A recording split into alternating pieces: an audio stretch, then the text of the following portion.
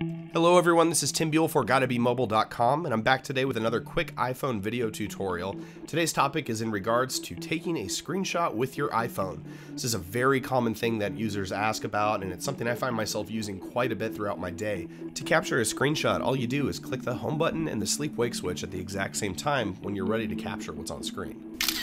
If done correctly, you'll see a white flash appear on your screen, as well as a shutter sound effect if your ringer switch is turned upwards.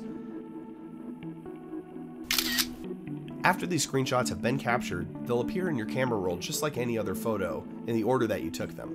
Clicking the share button in the bottom left-hand corner will allow you to also send those off in an email, an iMessage conversation, add them to notes. Pretty much anything you would do with any standard photo that would appear in your camera roll, you can do with a screenshot.